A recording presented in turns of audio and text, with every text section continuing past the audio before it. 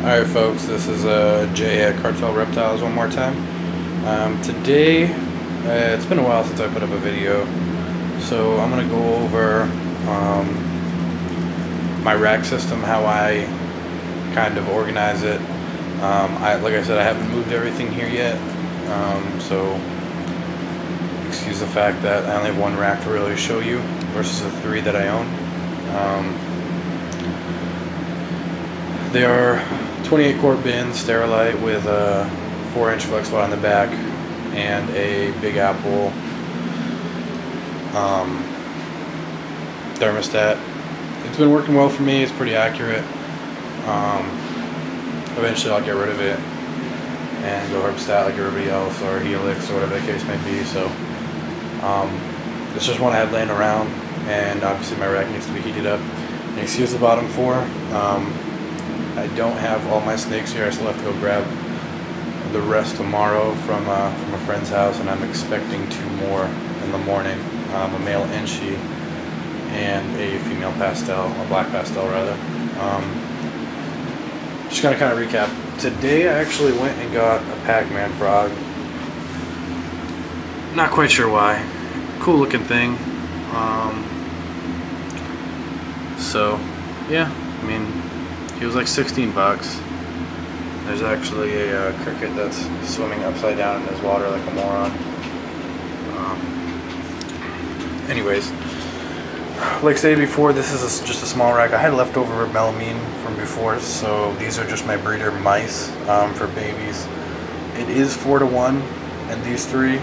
The reason I went 4-to-1 versus 3-to-1 is the chances of all of those females not being pregnant at one time is so slim, it's ridiculous.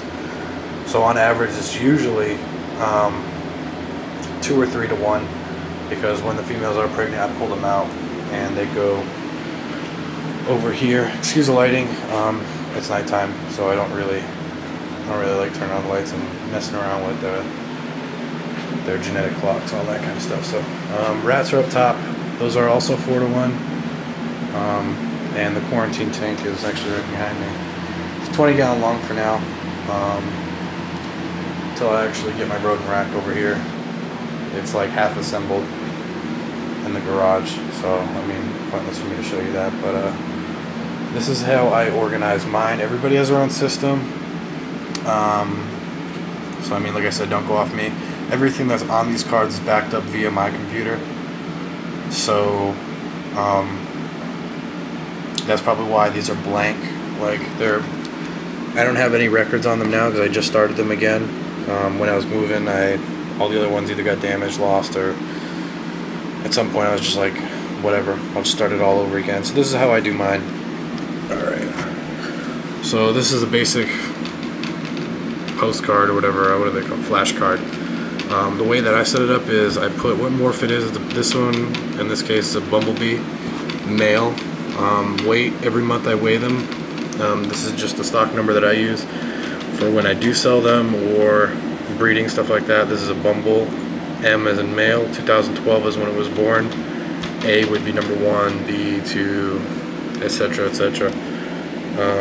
But I have the mother and the father on here, exactly what they are, the day exactly it was born, and what type of rodent, and the date that it eats. Behind these cards is actually another card. It's almost identical, except it doesn't have as much depth into it.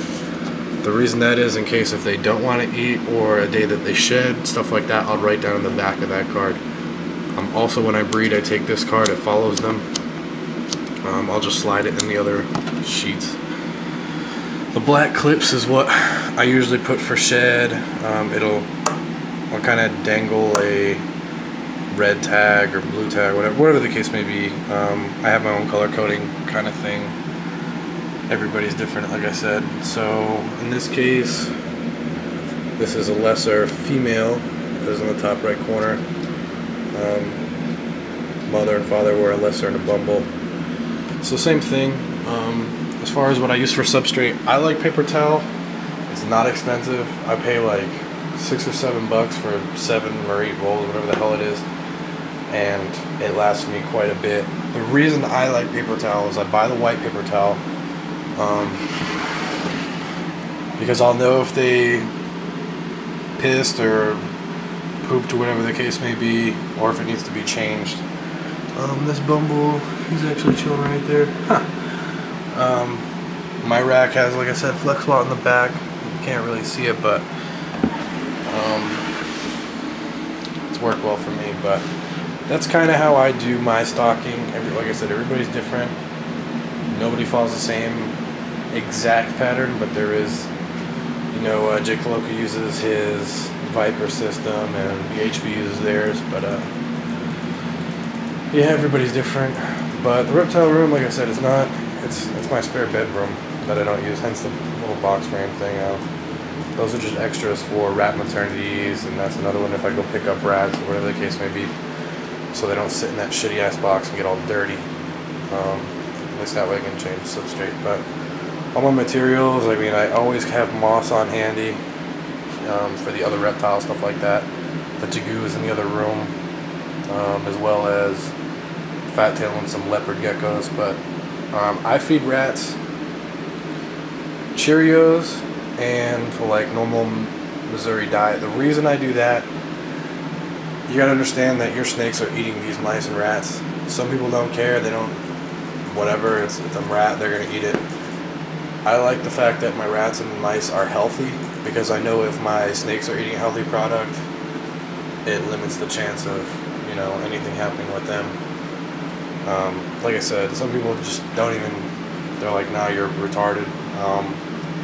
It's just the mindset that I like to do. I don't like to eat shitty food, because if I eat shitty food, I'm not going to be healthy. I mean, it's common sense, but like I said, this is just my material corner until my other rat comes. Then my rack is going to slide in there, and I'll probably put this all in this closet right here. But pretty self-explanatory. I have a spare backup tank at all times usually. God only knows what I see at expos or what, so it's filled with like hides and branches, fake vines and water dishes, stuff like that, so just in case. Another thing that I use is a little fan. I keep it on low just to get the air circulation in here, because I did tape up the swamp cooler. There are holes in it because the swamp cooler does provide moisture, so I don't want it to get too dry in here. Right now it's only about 40% humidity, which is kind of low, so I gotta kind of fix that. But this is my my ghetto way of keeping this room exactly the way I want it. There's no reason for me to go get a big industrial heater when this room is probably 10 by 10 on a good day. I don't even know the dimensions. I'm not going to sit here and measure it because it's retarded, but I keep it exactly 79 in here at all times. That way there's airflow into the rack, and I know the cool side temperature just about on point all the time. The hot side, I set the thermostat to 94.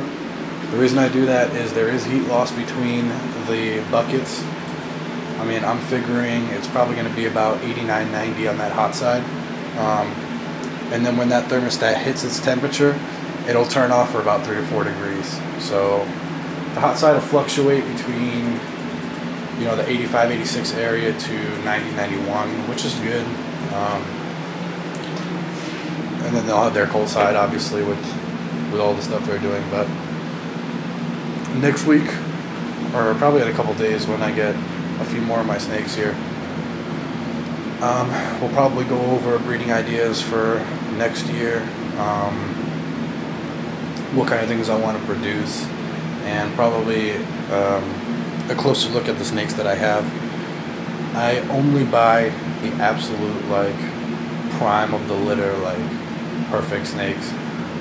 To me, at least. Obviously, some people are probably like, yeah, it's mediocre or whatever, but to me, the colorations on them, the blushing, the head patterns, everything, like, I'll research it, and I'll get the absolute best snake I can get, or I won't buy it. I'll hold off.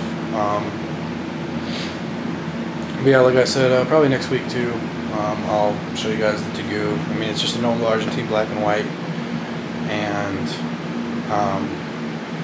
the fat tail and the leopards, if I have time. But again, please like, subscribe, rate, do all that kind of stuff. Again, this is Jay at Cartel Reptiles. I hope all you guys that are in the middle of the hurricane are fine.